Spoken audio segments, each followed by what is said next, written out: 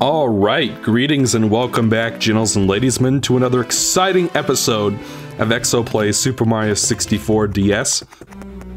We've wrapped up some backtracking and other things we couldn't play earlier, so now we're actually gonna start the basement. Hallelujah, I know, right? So, yeah, let's go ahead and... how about we go to Lethal Lava Land first, because that sounds like fun. I actually don't mind this level all that much. I think Eric hates it. I don't know, I can't remember. I think, don't be a pushover. If anyone tries to push you around, push back. It's one-on-one with a fiery end for the loser. So that's kind of a hint about how you're supposed to fight the bosses here. Yeah, we'll save the we'll save the 100 coin star for later. So for now, we'll actually play the levels like normal. Because once again, as I did in the first session, I will be pairing red coins. I'm sorry, I can't fucking speak today. We'll be pairing our 100 coin stars with stars that make sense to pair them with. And I don't know, later on in the stage, a Koopa shell will spawn. So you can see that Wario punches bullies so far. It is by far his most useful aspect, which is the reason why, again, why we unlocked Wario before coming down here to play the basement levels. Because fighting that big bully and all the other tiny bullies is so much less of a hassle to do as Wario. So this is where Wario is at his most useful by far. So if you pick one level to play as Wario in, just in general, make it Lethal Lava Land. So yeah.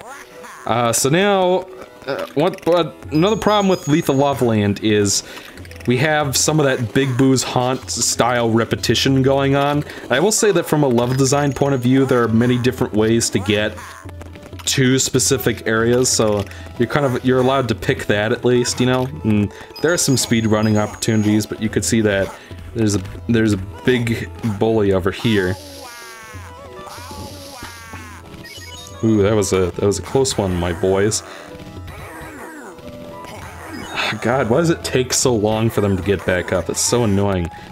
You could see that the fucking bullies just go flying whenever Wario strikes them, so... Alright, so that's two of them down. We got the third one, and now we're fighting the same mini-boss. Or, I guess this is technically a regular boss, but you guys know what I'm saying.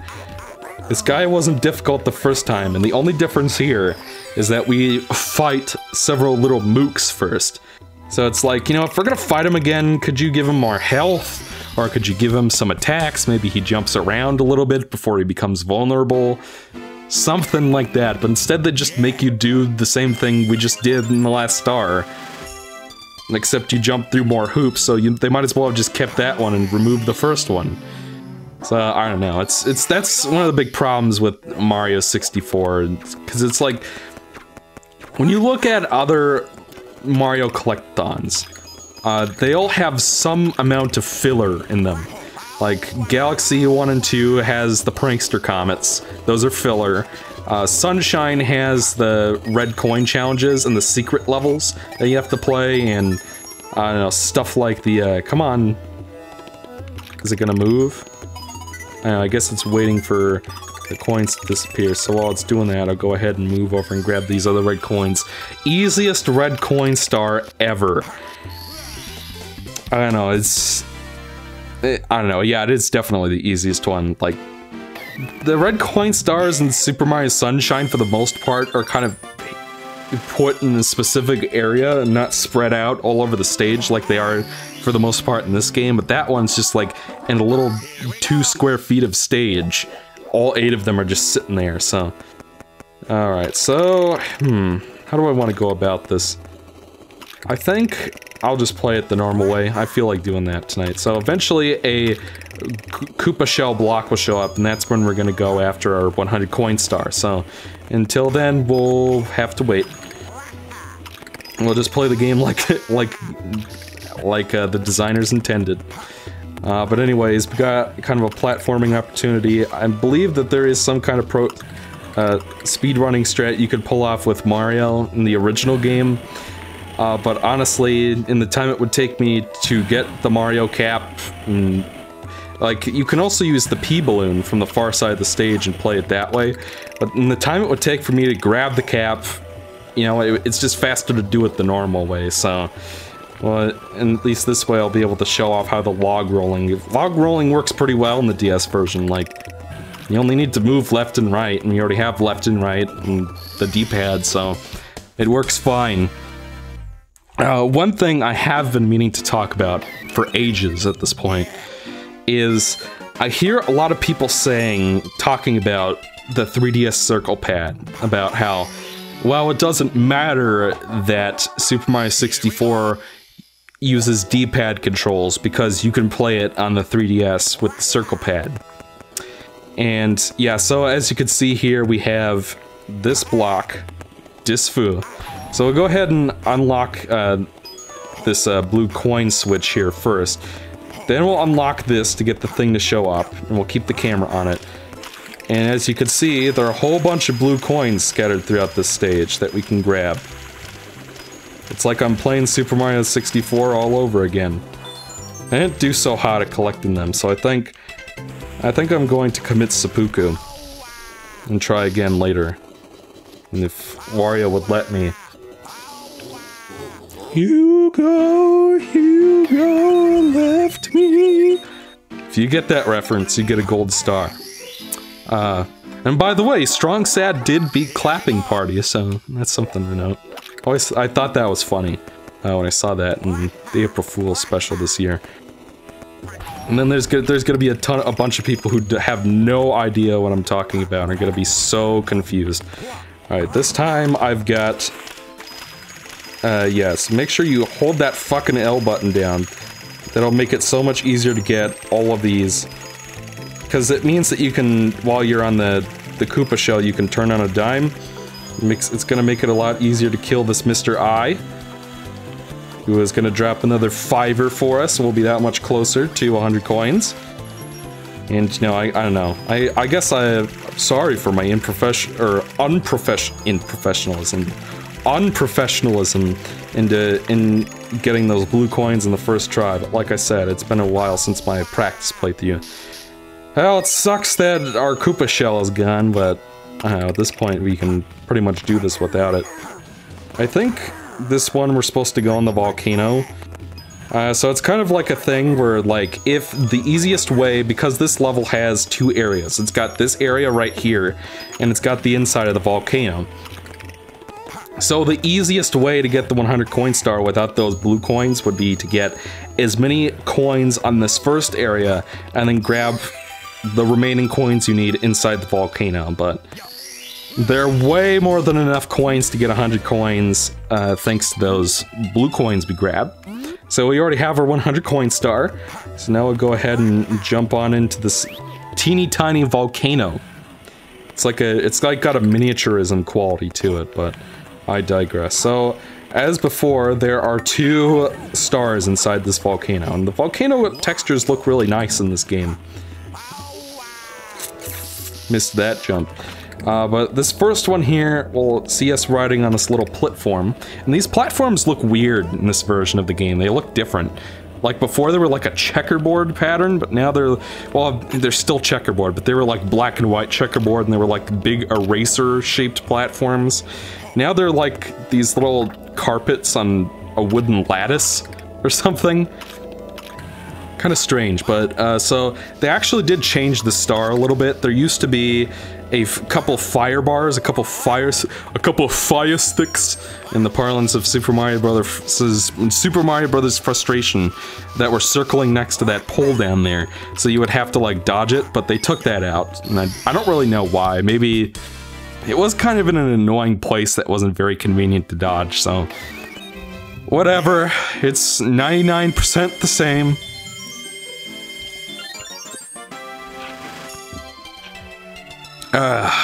That's good pop. I gotta say, folks, I don't drink alcohol. What's the term for that?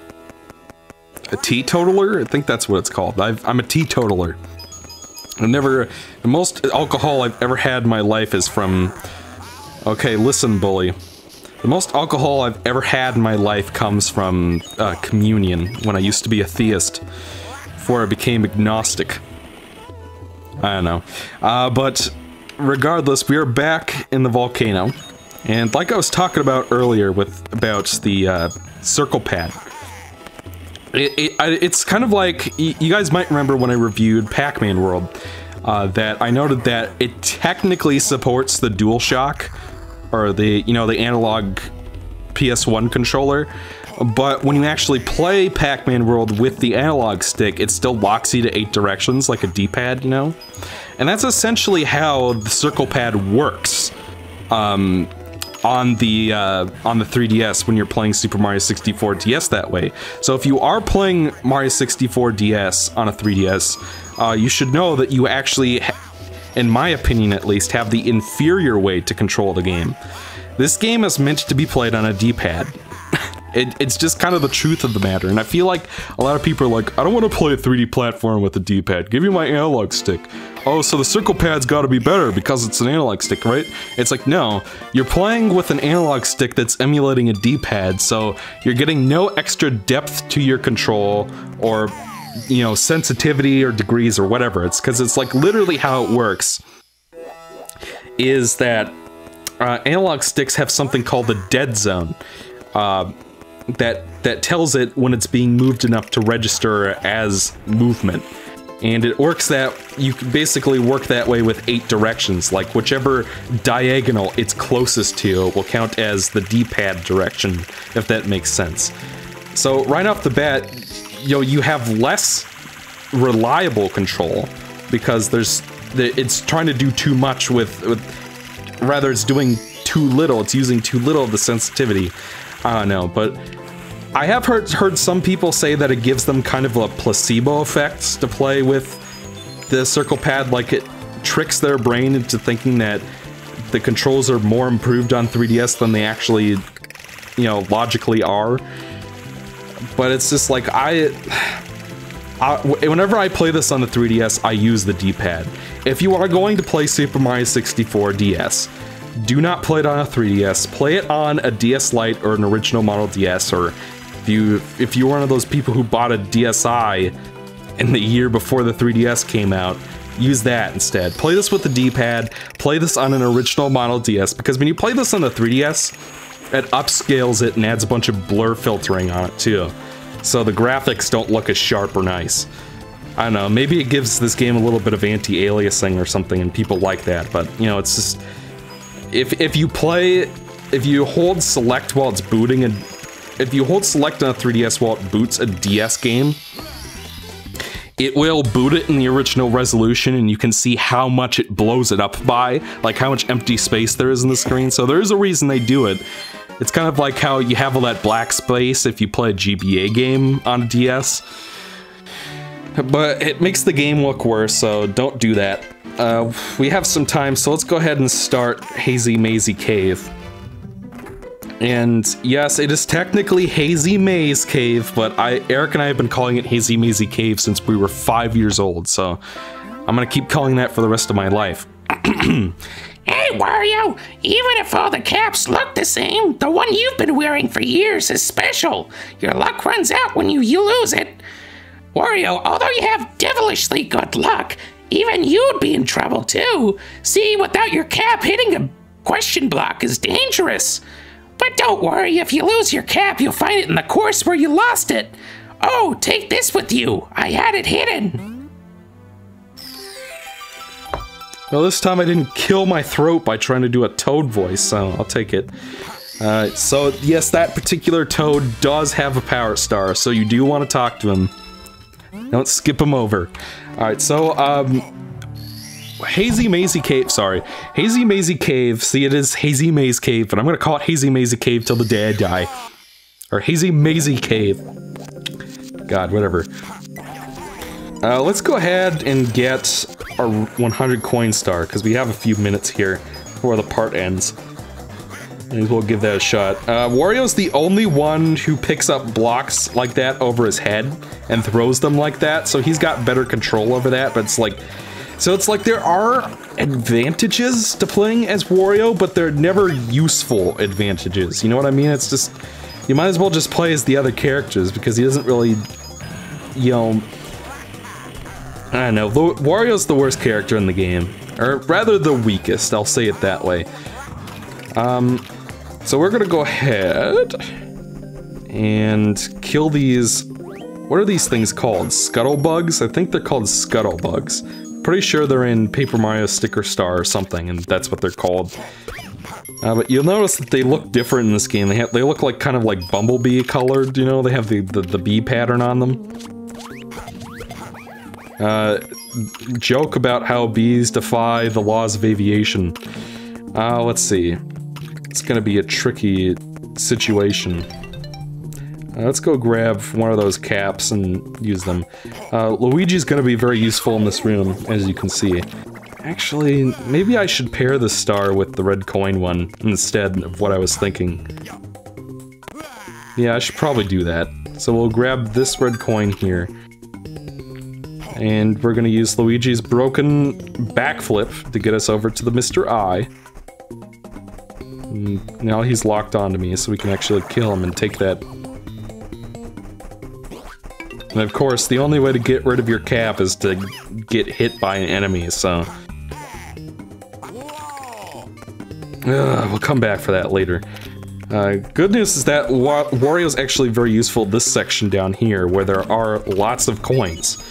So no matter what, when you go to grab the 100 coin star, you are going to want to head down here and get a metal cap. And I'm pretty sure Luigi's Vanish Cap works for this too. As you can see, there's poison gas. So in order to defeat or prevent damage from the poison gas, you have to be either Vanish Luigi or Metal Wario. And I'm pretty sure, and you know, enemies also, you also kill enemies right away by touching them with the metal cap on, so let's go ahead and grab this real quick. And I do find it really annoying how, like, his face is, like, barely under the fucking gas and he's still taking damage. And every time he does, he goes, grrr. Alright, so this switch here will activate some blue quans down here, so we'll go ahead and follow that trail this way. There are actually quite a few of them, too, so you don't want to miss them. And we can go ahead and kill that guy and grab his coins. And the gas makes it kind of hard to see where stuff is, so... Arrgh. It's like every time I jump, I take damage. It's annoying, isn't it? Can't be the only one who thinks that's annoying, but anyways, we got one more Sniffit. Ooh, whenever you kick them, they go flying 200 miles an hour. Is there anything over here? No, there is not. And there are a couple of exits from this area.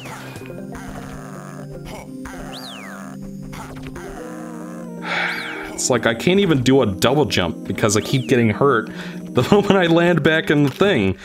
So it's, I don't know, it's, we can't, yeah, there's no coins. There are no coins this way, rather. So I think what I'm gonna try is this. There's another place to jump up over here. Better hurry up or I'm gonna get myself killed. That would be right annoying, that. As Carl Pilkington might say. The English, if you're an Englishman watching this, or if you are a Scottish, Welsh, or Irish, from Northern Ireland specifically, you guys have very interesting vocabulary, I have to say. This fucking, I'm like stuck on the ledge, I can't move. It's like, come on. Could that fucking Monty Mole be in a worst possible position for me to deal with? Alright, so now that we have that, we're gonna go head out of this area. We're gonna head out like a baby, as they would say. Does anyone say that? I don't know. Maybe it's like slang in some country. But regardless.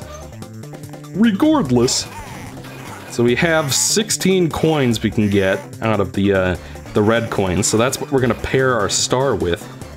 Go ahead and grab a Luigi cap real quick. Now what they want you to do... Now, and that is one thing that is inconvenient about Luigi's broken backflip. Is that if you if he can't grab the ledge directly while he's spinning, he'll like bump into the wall and fall down, which is kind of irritating. Like, what they expect you to do with this is they like expect you to take this little platform and like, fucking hell, I just fell off again. Let's try this again. What they expect you to do is there's like this little platform over there with buttons on it, and you're supposed to like fucking... God, stop that, Luigi, stop! I'm trying to land on that thing, and you keep falling off. You're making this take longer. Oy vey. So, try that one more time. It's like, I don't... Now at this point, I'm all in. I don't like, want to give up on this. So you do a ground pound on it instead, and then you can just get it that way. And of course, Mario's triple jump is not nearly high enough to get up here, and definitely while Luigi or Wario's is not. So should be able to make it with backflip. And the rest of them are up in the ceiling area.